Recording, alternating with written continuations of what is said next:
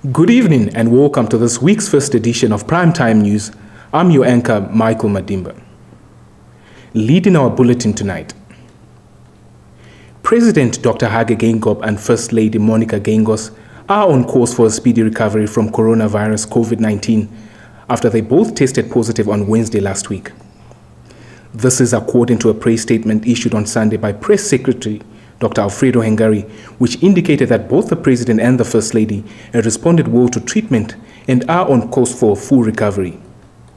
The statement read, "The President and the First Lady are in a stable condition and in good spirits. All precautionary measures are taken and neither the President nor the First Lady have been admitted to hospital." Wishing the first couple a speedy recovery and looking forward to seeing them back in office.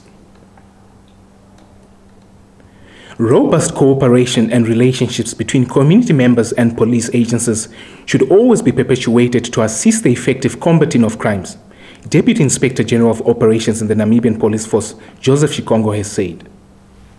Nampol Deputy General for Operations Joseph Shikongo made these remarks while addressing lodge owners and community members in Seisrem and Sossusvlei in the Hardap region during a 3-day Nampol tour to the Nalcloft Park areas, where issues on finding ways in assisting curbing of crimes that affect lodge owners in the region were amongst those discussed. Shikongo said that combating crimes should be a collective effort from all stakeholders, adding that the police plans to strengthen working relationships with lodge owners, thus protecting tourists from criminals, while simultaneously protecting wild animals from poachers. He further emphasized that strong relationships and mutual trust between police and the communities are critical to maintaining the safety of both the communities and their properties, adding that community members should not fear reporting crimes even though it involves those close to them. Shikongo advised community members to make use of suggestion boxes at all police stations for cases involving police officers and sales and distribution of drugs. Also speaking at the meeting, Sossusvlei Lodge Manager Karl Heinz Oosthuizen stated that they feel neglected by the government as no official visited the area over the past 5 years. He also expressed gratitude towards Shikongo and his team of more than 10 police officials for their visit, adding that the area of Nalcloft has thus far recorded fewer crimes. The police in the Erongo region have opened a case of stock theft after 17 sheep and goats were allegedly slaughtered at Farm Tsoabis in the Ochimbingwe district on Friday. The Namibian Police Force in its weekend serious crime report said 2 unknown male suspects allegedly tied up the goat header and destroyed his cell phone SIM card before proceeding to the kraal where they slaughtered the livestock. A case of stock theft was also opened at Ocho by Kunene Police after an unknown suspect allegedly entered a kraal at Farm Palafontein in the Ocho district and slaughtered a goat worth $800 Namibian on Saturday. It further alleged that the same suspect stole 2 dogs from the farm. No suspect has been arrested and no recoveries have been made. Meanwhile, the Ocho police recorded a theft after 3 solar palms valued at $90,000 Namibian were allegedly stolen from farm ters in Ocho district. No arrests have been made and police investigations continue. A freshly removed elephant tusk was on Saturday night seized from 2 men who allegedly tried to sell it to an undercover police officer at Gum Settlement in the Tsumkwe constituency. Spokesperson of the Namibian Police Force in the Oshodonjupa region, Inspector Maureen Beha, in an interview with Nampa on Sunday said the 2 men are residents of Gum and are aged 23 and 38 years. She added that the police officers arrested them during a deal last night at 9:00 p.m. and the elephant tusk that they wanted to sell was also seized. Its real value is yet to be determined as police investigations in the matter had just begun, Beha added. The duo is expected to appear in the Tsumkwe Periodical Court on charges of dealing and or possession of prohibited game products on Monday. Police investigations continue. Stand by for your top roundup.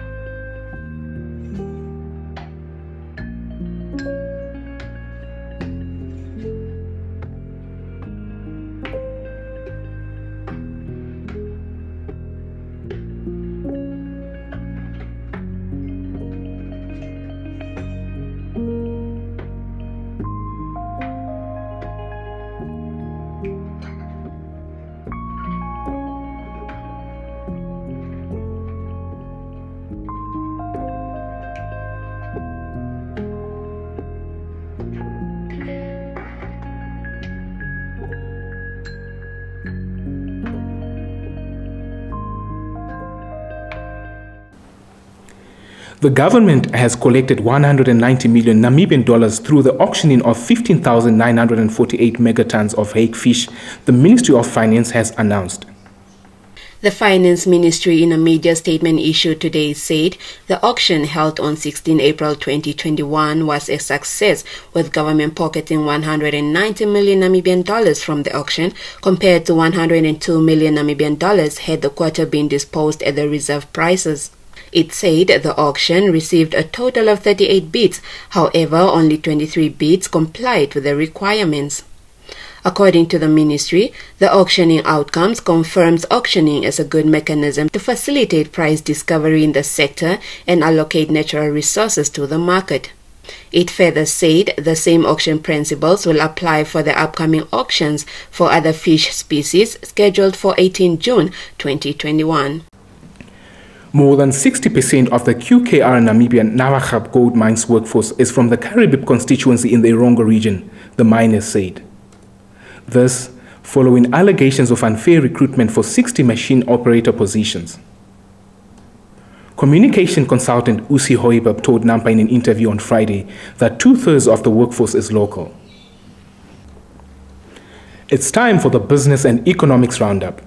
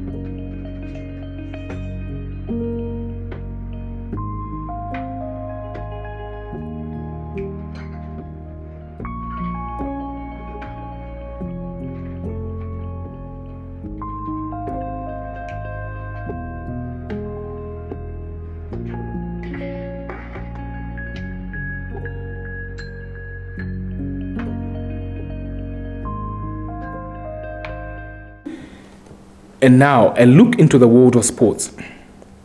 Civics came back from a goal down to thrash a hapless Tura Magic team 4-1 at the same Nyoma Stadium on Sunday afternoon in the Namibia Premier Football League Silver League match. Magic missed many chances in the first half as they seemed to make wrong choices in the final third, choosing to try and walk the ball in the net rather than shoot. That came back to haunt them in the second half as Civics made use of the chances they created by scoring 3 goals through Hans Kaib, Marcel Papama and Aubrey Omseb for an emphatic 4-1 victory. Still on soccer, the Namibia Premier Football League, Golden League and Silver League matches produced some exciting results on Saturday in Windhoek and Keetmanshoop. In Keetmanshoop, Golden League teams Mighty Gunners and Orlando Pirates played out a goalless draw, while Tigers mowed Young Brazilians 4-2.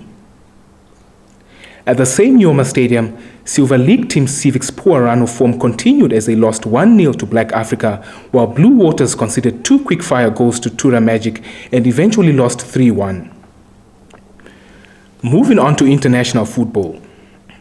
UEFA President Alexander Seferin says Juventus, Real Madrid and Barcelona have paralyzed themselves with their commitment to European Super League plans. 9 of the 12 rebel clubs who signed up to the breakaway competition announced in April have withdrawn from the proposals amid a huge external backlash. Juve, Madrid and Barca alone continue to pursue the idea, insisting football is facing an inevitable downfall without reform. UEFA launched disciplinary proceedings against those 3 clubs last week after previously agreeing reintegration measures with the other 9 who apologized for the part in the plot. Your sports roundup is up next. The